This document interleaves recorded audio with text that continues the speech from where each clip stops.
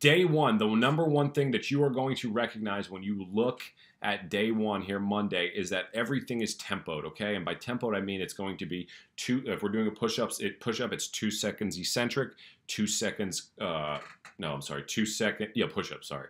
2 seconds eccentric, 2 seconds concentric, and we are never locking out, we are never stopping movement, we are always engaging that muscle. And by doing that, we are creating a situation where we are aerobically training the athlete. Now, this particular season, he was transitioning from a late inning bullpen role to a more of a mid-inning bullpen role where he was going to have to soak up 2 or 3 innings, and we still wanted him to throw hard, but we knew that we needed to make him a little bit more aerobic. Our previous training sessions were focused on 1 inning, 10 pitches, as hard as you can throw in 10 pitches. That's all we need from you. Now we need a little bit of a longer period. We need the aerobic system to be able to refuel that anaerobic system a little bit better.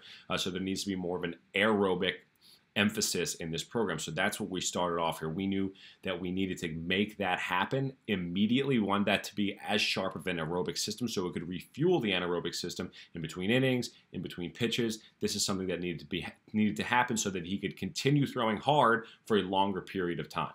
Okay? So again, this is paying attention to his role, his position within the team. Okay, if he was a catcher, we would be training him differently. If he was a center fielder, or a closer, or a starting pitcher, we would be training him differently. But this is a guy who's trying to soak up 2 or 3 innings here. So tempo, tempo, tempo, tempo, tempo. It's a tedious workout, but it's important for him to pay attention to that tempo.